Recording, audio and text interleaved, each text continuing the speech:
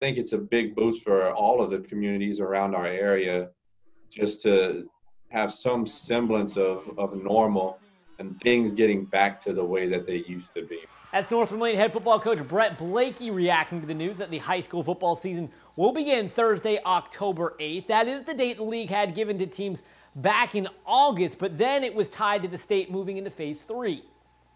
That stipulation is no more. Games can begin that Thursday as the August plan stated. Many details are still to be ironed out, and the league will meet Wednesday to formalize the scheduling plan in August. Executive Director Eddie Bonine said teams would start with their Week 3 opponent, but how many games? When do the playoffs begin? How many teams will make the postseason? And even where will the championships be held are all details that are still in limbo. What's not, though, is that the season will happen.